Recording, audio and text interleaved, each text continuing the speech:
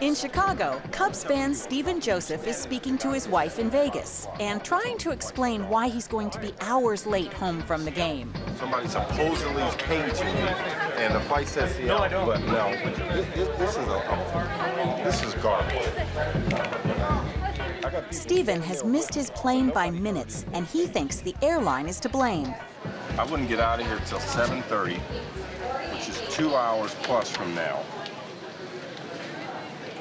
There's no refunds available, right? I'll be happy to refund it if you like. If you want to travel on another carrier, that's up to you. It's only a 2-hour delay. I'm supposed to be there by 8 o'clock. I'm sorry, sir. We made several announcements. You're the only one who did not answer the call. What I don't understand. I am standing right there.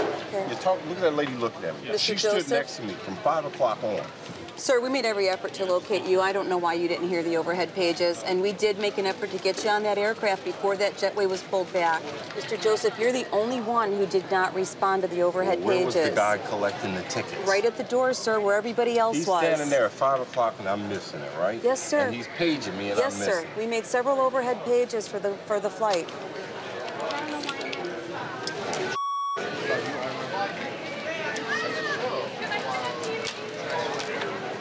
Colleen needs a decision from Stephen soon. Mr. Joseph, would you like to just think about what you want to do and call back and rebook? I can document your record and ask them to rebook you. You can think about it. You can do that if you like. Angelica seems to suspect that Stephen's fast food may be the reason he's going to be slow getting home. Maybe it's a possibility you were at McDonald's when they were making the announcements, when they were boarding. That possibility exists. That's why I talked to the lady. I said, it did call out boarding information yet? And she said no. She said she paged me numerous times.